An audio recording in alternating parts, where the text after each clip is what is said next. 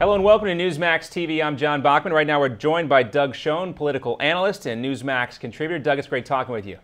Thank you so much. All right, so I want to get your reaction following this debate. One thing that I think stands out is the fact that Mitt Romney not only controlled President Obama, but he also seemed to control the moderator. Talk about what you thought in the terms of how this debate was conducted. Look, this was a win for Mitt Romney. He controlled the dialogue, he controlled the debate, he controlled the argument. The president lost his focus midway through. He lost his specificity and precision, and it became a win. It became a win for Governor Romney.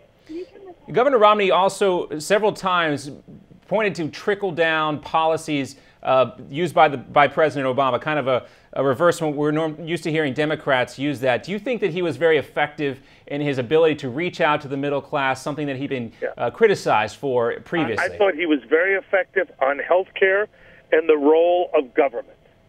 I thought he won the debate on those two issues. I thought the tax issue was largely a draw, and I thought that on the deficit, President Obama had an effective response. But bottom line, Governor Romney avoided being seen as an extremist. He made it clear that he would stand with the middle class and protect social programs. And in that way, I think he made a huge step forward. In terms of the voting pool out there, we know that there is a very small number of undecided voters. How big of an impact do you think this will have in terms of changing minds, making up people's minds? Where do you think it takes Governor Romney moving forward in helping him close the gap that he might have, and especially in some of these swing states? I think the momentum in the last week or so has been with Governor Romney. I believe that tonight helped Governor Romney. I don't believe it's a knockout. I don't believe he closed the sale. But I think for the process of convincing the American people to believe he's qualified to be president and offering an alternative vision, he started a process that he needs to continue in the next two debates. And how does he continue that through the next two debates? And will anybody remember this performance? Will they be overshadowed by the next two debates? Well, in 1984, Ronald Reagan lost the first debate and won the second debate.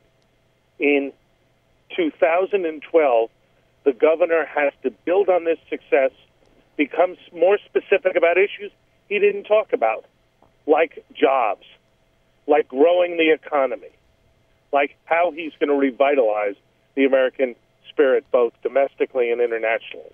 That's what he's got to do. It's an open question whether he'll succeed. And of course, the bar has been raised very high now based on this performance. Does he have, is it difficult to live up to the expectations that he set in this debate? I think the expectations were low going in. He certainly exceeded them.